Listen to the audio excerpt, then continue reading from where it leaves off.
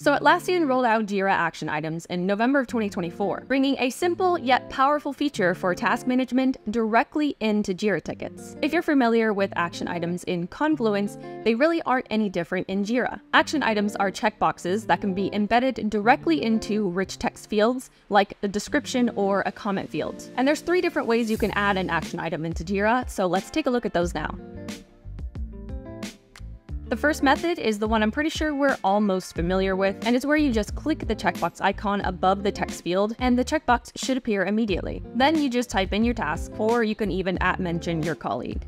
Method number 2, you can just type in a / followed by the phrase action item. Then once you see the action item is selected in the drop-down menu, just hit enter, or you can click on it. And the third, and likely the least common method that people may use, is to type in square brackets and hit the spacebar. If you're using the bracket method, a fun little tip is if you want to create a pre-checked checkbox, put an X between the brackets before you hit the spacebar.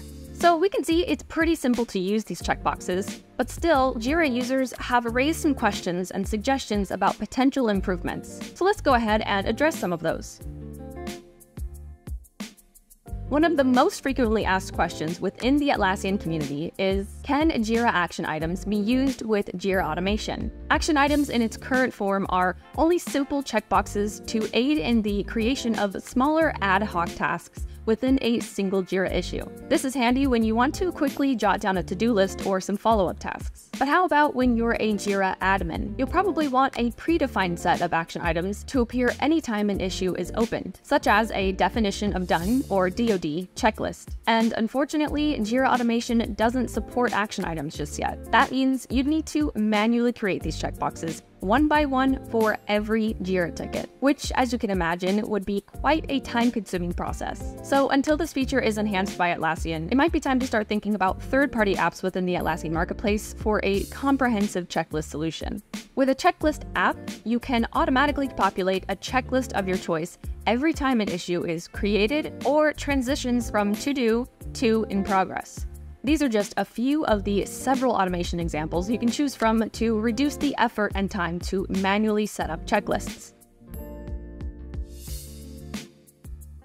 With Jira Action Items, there's no way to ensure that every item in the list is done before marking an issue as complete. This is another crucial feature difference between action items and checklists. Checklist apps, on the other hand, let you set up validators in your project settings. These ensure that an issue can only move to done once all checklist tasks are completed. Tracking action items within Jira can be cumbersome. Without a centralized view, users often have to open individual issues one by one to check their progress.